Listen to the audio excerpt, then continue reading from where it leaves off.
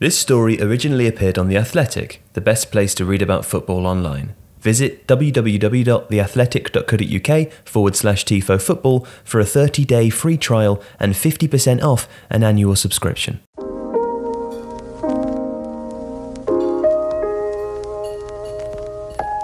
Cast a glance in the direction of the Stamford Bridge press box on match days this season, and there's a decent chance that you'll spot Petr Cech.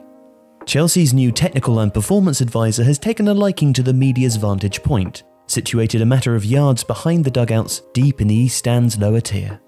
Against Valencia in September, he could be seen shifting uncomfortably in his seat, trying to kick every ball with Frank Lampard's team as their Champions League campaign began with a defeat.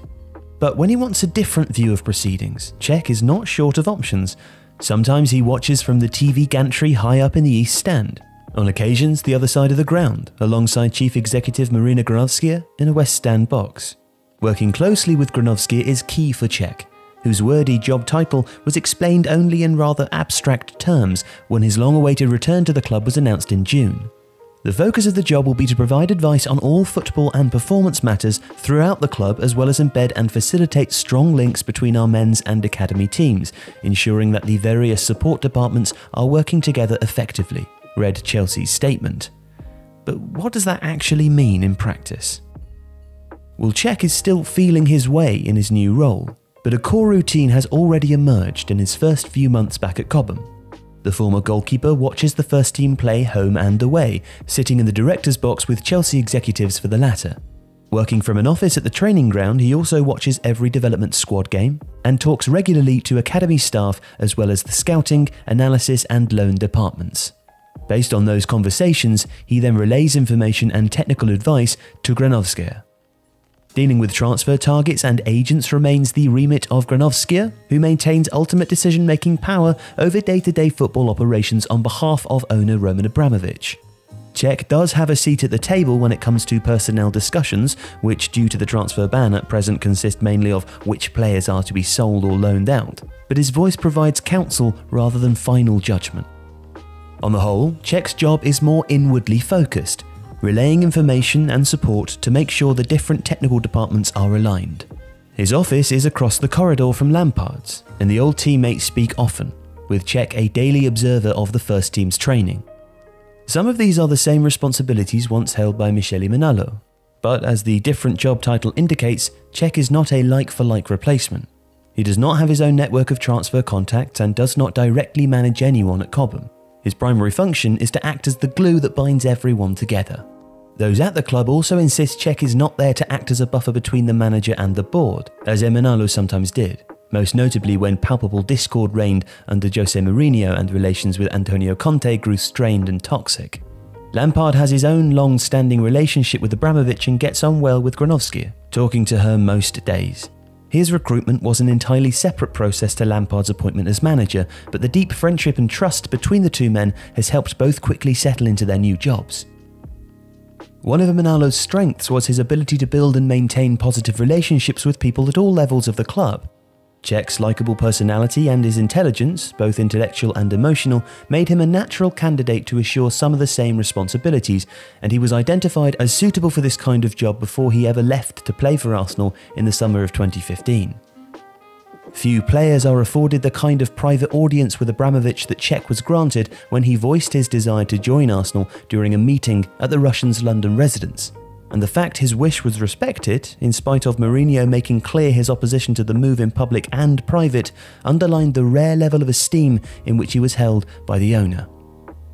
Emanalo's resignation in November 2017 took Chelsea by surprise, and the club reflected for more than a year on how to best replace him, or whether to replace him at all.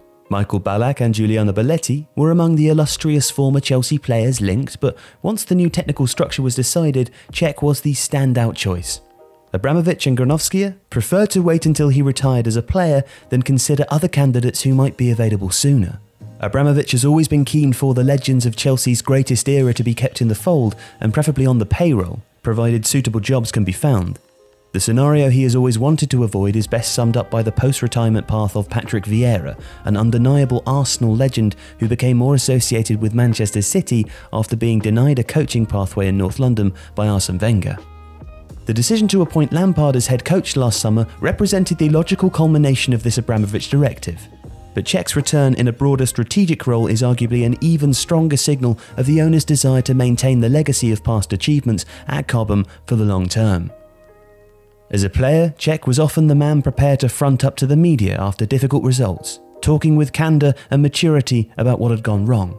While generally mild-mannered, he was always prepared to hold teammates accountable for mistakes in the dressing room during heated post-match inquests, most notably after a 2-1 loss against West Brom back in November 2012 that left Roberto Di Matteo on the brink of the sack.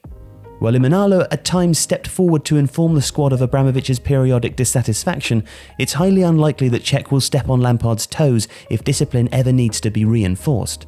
But there is no doubt that Chelsea's technical and performance advisor is every bit as fiercely passionate about ensuring that standards do not drop. Chelsea expect Cech will develop in his role as he learns and grows in experience.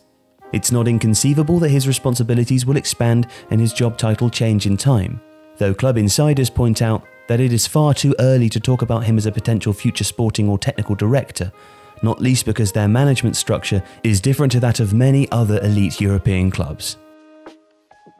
The script for this video, written by Simon Johnson and Liam Twomey, was originally featured on The Athletic, the best place to read about football online. Whether it's more complicated roles explained, dedicated local reporting about your team, or rich storytelling from around the world, you'll find it all in one place.